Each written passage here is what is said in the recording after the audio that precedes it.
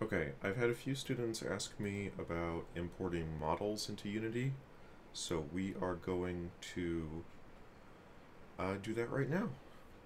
So there's a few ways to import models. We are going to look for a basic table.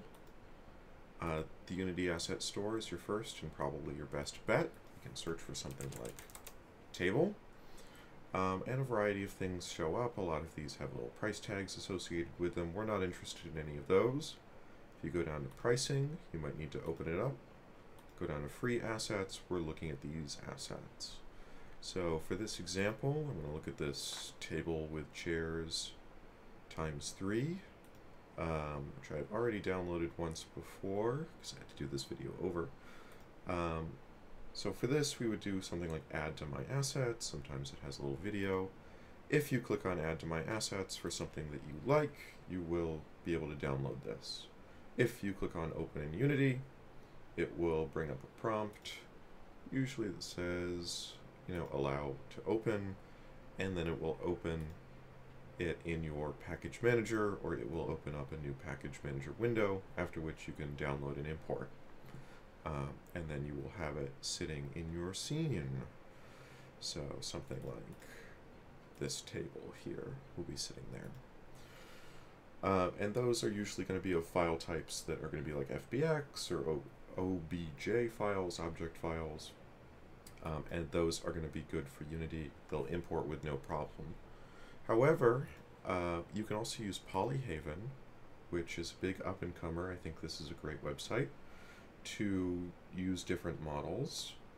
These are mostly free to use, and we're going to grab this table here, this nice round table, quite similar to the one that we saw.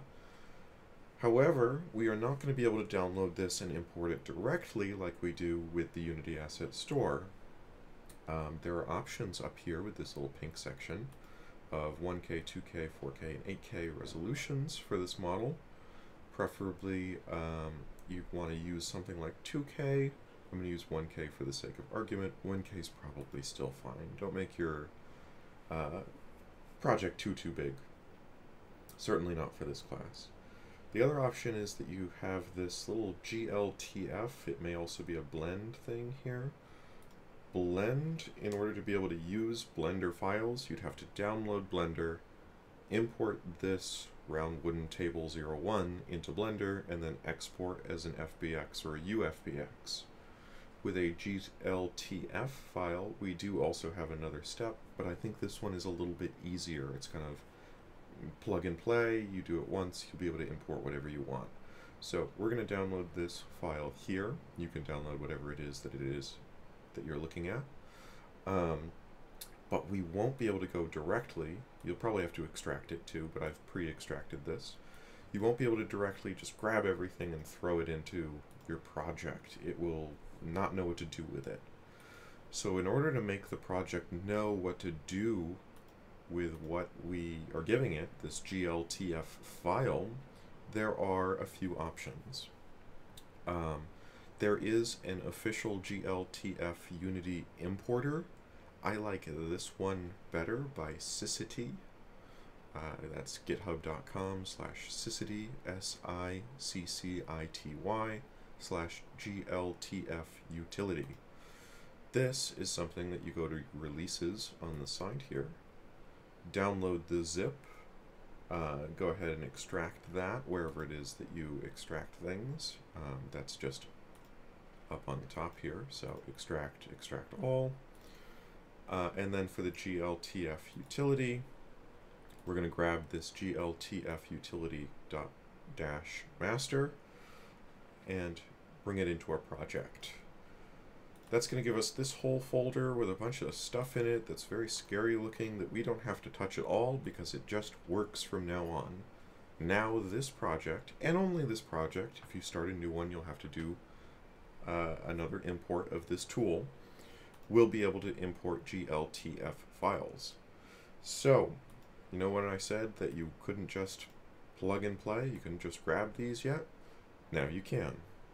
So we're going to grab these and throw them into the models folder, and they import and work right away. So to summarize, This is actually a little shiny, so it might need a little bit of work. But that's okay. You know, manipulate your textures and your materials as you see fit on these objects. If you want to change the material, either the albedo or something like that, you will have to make a slight change. If you open up your model here, click on this arrow, click on the material, and press Control and then D while holding down Control. Fix whatever it is that it wants you to fix, and then grab and drop this new material.